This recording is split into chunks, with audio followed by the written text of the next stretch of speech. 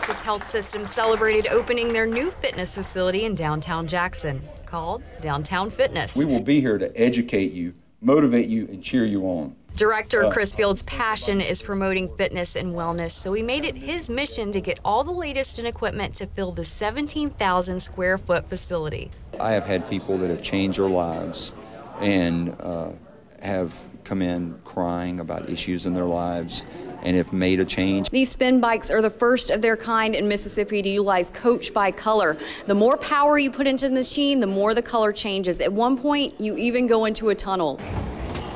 The center also offers a total body toning boot camp, indoor cycling, free weight area, along with cardio and strength machines. But ultimately, they feel that Downtown Fitness is more than just a few machines.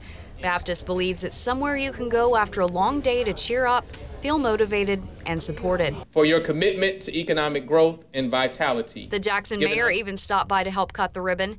He feels that the opening of this new health facility is like opening up a new future for downtown. We don't want people, just living here and not being healthy. We want them to actually give the best to themselves. And one of your New Year's resolutions is to lose weight. You may not want to wait until the beginning of the new year.